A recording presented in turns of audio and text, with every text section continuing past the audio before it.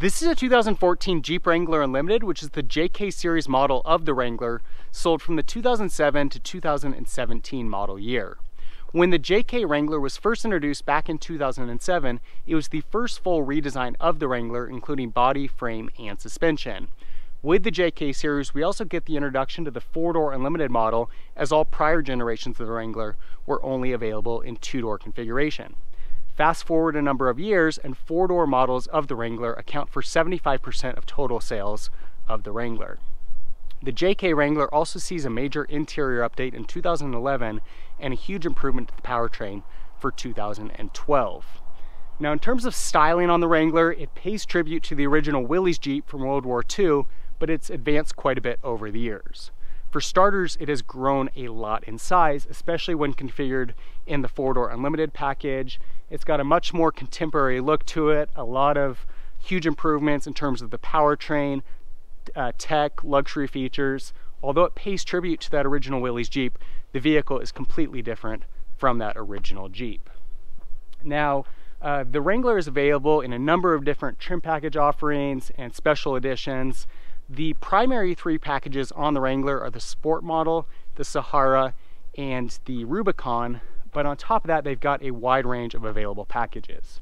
This model is the Altitude, which basically takes everything that you get in the Sahara in terms of luxury and tech features and adds a number of aesthetic enhancements to kind of set it apart. Up here at the front, you'll see that it's got a matte black grille.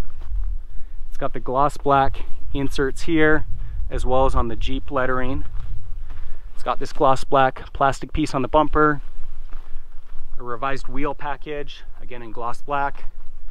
You'll see we've got body colored fenders and roof on the vehicle, and then again gloss black insert right here. Likewise, you'll see inside the cabin we've got a number of those gloss black accents as well. Now, the Wrangler is a convertible model, so very unique for an SUV, adds to the allure of this vehicle. Wrangler is really just a really cool vehicle overall. You do make a lot of compromises in terms of ride quality, wind noise, functionality in terms of just ergonomics, blind spots inside, but it's all traded off for this cool factor that you don't get from any other vehicle on the market, and incredible off-road capability. So the Wrangler comes standard with a soft top, but then you also have this available hard top that can be removed from the vehicle. You can either remove the entire hard top, or you can just remove these panels above the driver and front passenger seat. So a really cool feature that you don't get from other models, and again just kind of elevates that cool status that you get with the Wrangler. Now, on top of that, again, it's paying tribute to that original Willys Jeep, and so we've got some design cues that you don't see on any other vehicle. We've got these fenders that stick out from the body on both sides as well as in the rear. Again, very unique feature, and of course it's also really handy for accommodating oversized wheels and tires, which many Jeep owners do. I kind of feel like, although these wheels look really good, there's kind of this rule that if you get a Wrangler, you've got to replace the stock wheels and tires with something that's oversized. You'll see that the front bumper is also designed to maximize front approach angle, and likewise rear departure angle is maximized with the dimensions of the vehicle in this rear bumper. Now, you do miss out a little bit in terms of breakover angle with the 4-door model. We've got the longer wheelbase. It's going to make it a little bit less off-road capable than your 2-door model, but still a very capable model. You're not going to find many other 4-doors as capable as this vehicle. Coming around to the back, we've got these tail lights that again pay tribute to the old Jeeps.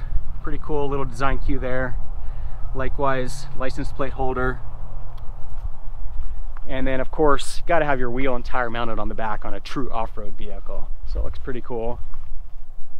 Also has some functionality because you're taking the wheel outside of the vehicle, so you've got more cargo space inside.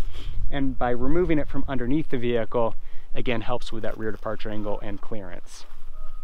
So really great looking vehicle.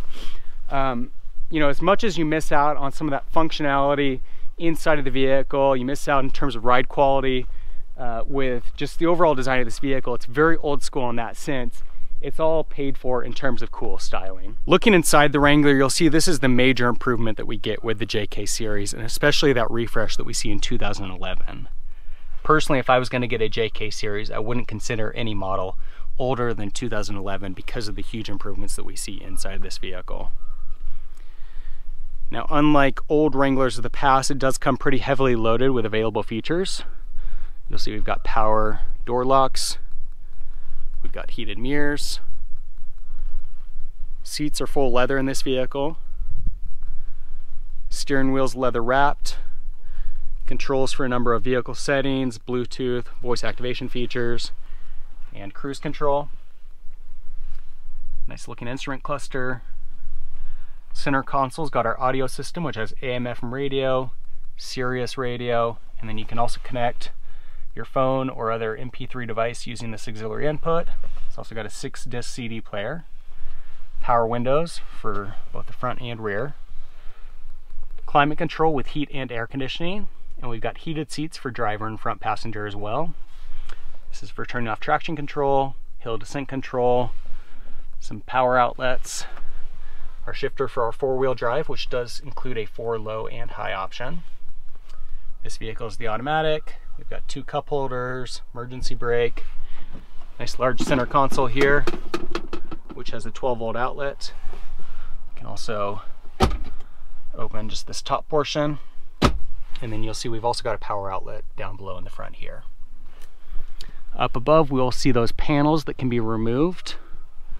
Likewise, the whole roof has that similar look with a roll cage built in, so if the roof isn't on, you're still safe for a rollover. And then you'll see we've got a self-dimming rear view mirror. The doors on the Wrangler can also be removed. You'll see it's got a unique hinge here, which helps to facilitate that. Again, one more cool feature that you get with the Wrangler, not available in any other model. And then looking in the back seat, you'll see it's pretty good back here in terms of overall space. Pretty good leg, head, and shoulder room. Got 2 cup holders down below here. Quick view up front. And then you can fold down these seat backs as well, giving you pretty good cargo space in the rear. And you'll see it is a 60-40 split. These doors likewise can be removed. And then as we come around to the back, gotta open this lower portion first, and then the glass flips up. And you'll see cargo space is pretty good back here. Again, you get that pretty good look at the roll cage. And you'll see that we've got a subwoofer and another 12-volt outlet back here as well. 2012 and newer models of the Wrangler have a 3.6 liter 6-cylinder with 285 horsepower, which is up 80 from the previous engine. That's paired to a 6-speed manual or 5-speed automatic transmission. EPA rating is 16 miles per gallon in the city and 21 miles per gallon, and all models of the Wrangler are now 4-wheel drive. The 0 to 60 time with this engine is a very impressive 7.6 seconds. There's a lot that improves with the JK series model of the Wrangler, and I'd highly recommend that if you're looking to get into one, that you go for a 2012 or newer model, as we get this interior update and that powertrain update. The powertrain update in particular is a huge improvement. We get more horsepower, it's almost 4 seconds faster to 60 miles an hour, and we see an improvement in fuel economy. Likewise, inside we see a really nice improvement in the overall quality of the interior, and just overall the vehicle has a much more refined, modern look and feel to it. Now with the Wrangler, in terms of drivability, you make a lot of compromises on pavement because of the cool looks and because of the off-road capability. So I'd highly recommend that if you're looking to get into one of these, that you make yourself very aware of that. Now with that, you do get a very cool looking vehicle. There's really nothing else out there on the market like the Wrangler in terms of styling. It's got that retro look to it, a rugged look to it. You've got the removable top on it, incredible off-road capability. There really isn't anything else out there on the market that's mainstream as good as the Wrangler in terms of that off-road capability. But with all of that, there are some downsides. It's very boxy, and with that you get a lot of wind noise. Likewise, the aerodynamics aren't very good, and so it kind of pushes the vehicle around. Suspension is designed for off-road capability, and so it's not the best for driving on the road. I kind of feel like the suspension is just kind of bouncing back and forth from all 4 corners, shifting weight back and forth every time we hit a bump. So it's not the greatest for, you know, driving on paved roads. Likewise, the steering's got a really soft, loose feel to it, and it's just a vehicle that takes a lot of work to maintain in a straight line for highway driving. Now, I'm not saying by any means that that doesn't mean that you shouldn't buy one of these, because the cool factor and the off-road capability are immense on this vehicle. You just need to realize that you're making a lot of compromises as a result. All right, pulling onto the highway, we'll do a quick acceleration test. See, it's pretty quick. Likewise, transmission's pretty well suited to this engine. Huge improvement that you get with this powertrain when compared with the older versions.